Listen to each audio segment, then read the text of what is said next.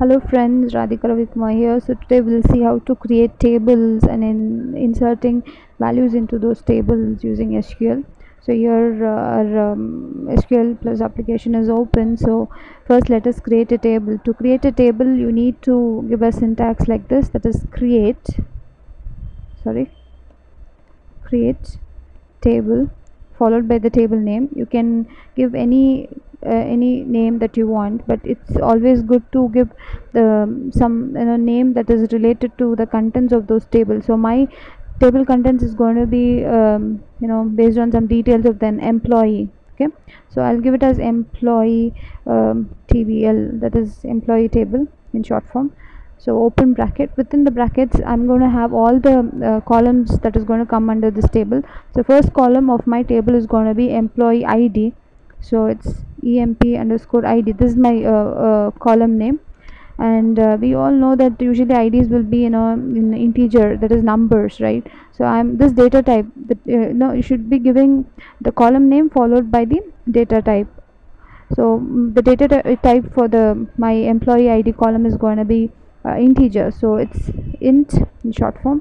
Then this employee ID is going to be my primary key, and as well as when I say primary key, obviously it is going to be not null value, that is null values cannot occupy this column. So I'm going to say now not null, this is a keyword, then followed by primary key.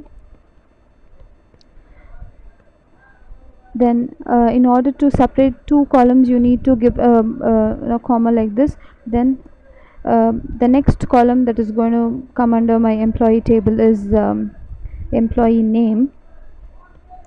So the employee name, we all know it's an alphabet, it's a combination of alphabets. So I'm going to say varchar, the data type is going to be varchar, and I'm going to give the how much of bytes is required for the name. I'm going to give some value like 20, so each name will be within 20 bytes. Okay, then varchar, and even this is going to be not null because I don't want null values to be present in these columns. Then the next will be something like location, and the location as well as will have varchar. So let us close the table here. Let us create a table. Okay, then in order to create a table, finally you need to give a semicolon. Just type enter. You can see that the table is created. So this is how you will create a table. In order to see the structure of this table, just say DSC, that is describe the table name. Our table name is employee underscore TBL. You can see that our table is already created, but the values are not present yet. So in this tutorial we have learned how to create a table. So next, for the upcoming tutorial, we'll learn how to insert values into a table.